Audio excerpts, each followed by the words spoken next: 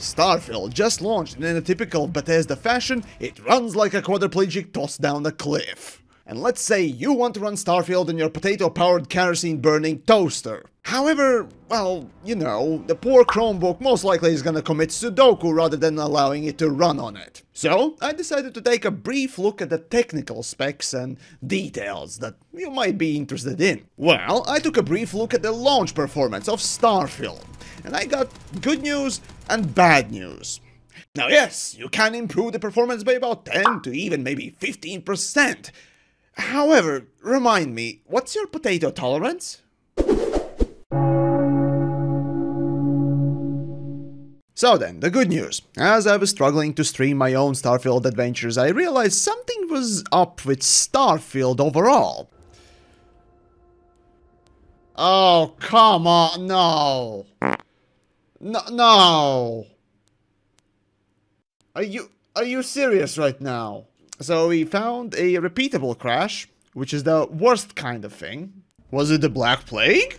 No.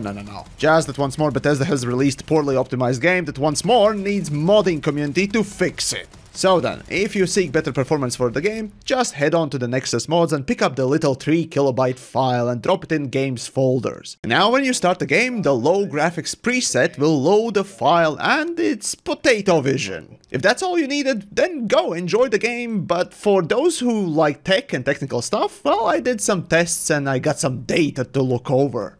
First then, let's start with what even these INI files do. Well, simple, they are preset values for certain graphical settings. You can open these files with Notepad and configure them yourself. Seriously, it's easy and safe. For example, render scale setting. In game, it only goes as low as 50%, meaning that the game will basically render a 1080p image with 50% of the pixels. So fundamentally, you are just upscaling a 720 image. Now, of course, thanks to these INI files, you can go as low as, say, 35%. Or if you choose to screw around yourself, well, you can make something like this.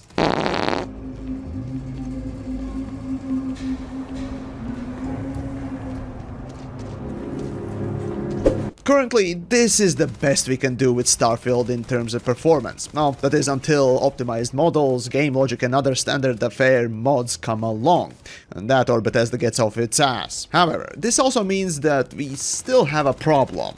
Starfield runs like ass. Sure, there are plenty of people saying that, oh, I'm running 60 FPS with my RTX 9001 GPU. But you see, the problem is, you and everyone else should be getting better frame rates than this. No matter the hardware. If you're getting 60, you should be probably getting 90 or more. Still, for your enjoyment, I tested out these simple modifications and the results are in.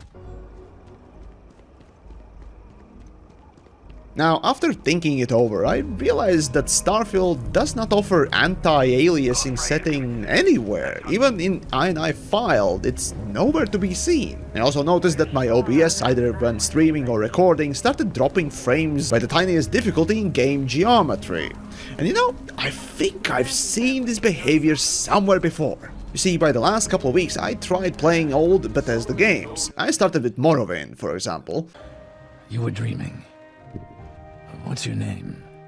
Okay, right, so resolution's correct, anti-aliasing is the one to be blamed for this.